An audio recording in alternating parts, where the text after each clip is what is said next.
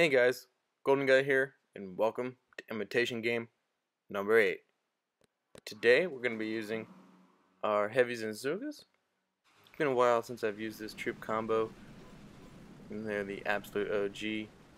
Stage 1 is down.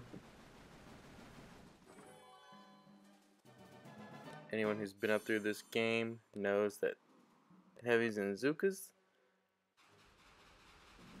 are the classic troop combo. It's what you basically start out with all the way until you can get your tanks upgraded. Stage 2 is down with Barrage, and we'll probably throw some Gunboat into Stage 3 as well. We've got that 50% Barrage damage, and that's going to help us easily take out these cores with Gunboat. Throw a Cryo Bomb just for fun up front. Stage 3 is down. Stage 4, let's deploy some troops.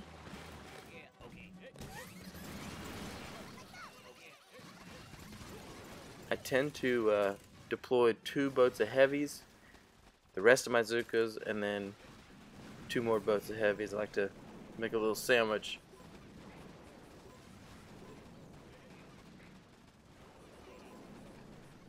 I'm going to take out that grappler, and let's just throw a bunch of critters down, distract these defenses. And before you know it, Stage 4 is down.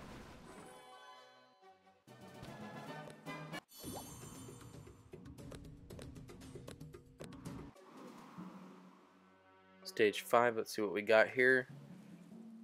We've got a back middle core and a very front loaded base, so you know what that means. We're smoking. We're smoking straight to the back. Of course, let's utilize these corners. And we're gonna flare to this top corner because he did have the weapons lab and the corner we like to flare to. So I did throw my smoke a little bit left because I knew the troops would take a leftward path around that lumber mill. And let's flare back up top to concentrate our troops in a good spot for the core. Pop some battle orders, and Stage 5 is quickly going to go down.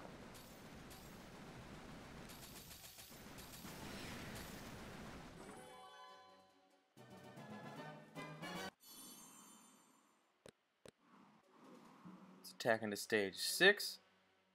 Wow, look at that. They've got their shock launchers and rocket launchers just nicely stacked together for us. We're just going to need 2 barrages, and 4 of the 5 defenses that we're really worried about are down now. So this attack will be so easy. I put down a set of critters right on the machine gun to distract those cannons so the machine gun wouldn't target them. I'm going to throw a shock on these flamethrowers on the right hand side to protect my heavies. But from here on out, let's just throw a bunch of critters down, distract these cannons and the rest of these defenses, and Stage 6 is down.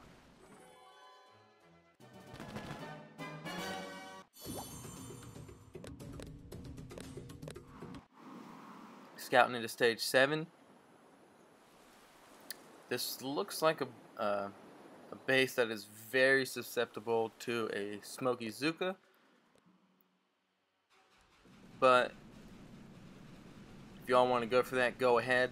We've got 2 more attacks, so it definitely is not a bad idea to try and take it out as a smoky hookah attack. If you don't beat it, you still got a next try. But let's play the safe route. I'm gonna barrage this shock launcher and the 2 rocket launchers up front or behind the core, and then let's flare and smoke to the back. Got enough for 1 more smoke, but I'm not gonna throw it. We'll let that grappler take a couple of our troops. This gunboat's gonna be more valuable later on in this attack. Definitely want to throw some critters down to distract the grapplers a little bit. Then you're worried about the rocket launcher hitting it, but looks like we're good for now. The grappler is taking out those critters. I'm going to go ahead and shock the rocket launcher and the other grappler. And let's pop some battle orders. We'll shock one more time, this time getting the rocket launcher and the shock launcher. And stage 7 is down, guys. Thanks for watching. Please like and subscribe for more Boom Beach videos. And stay tuned tomorrow for Dr. T's Tropical Island.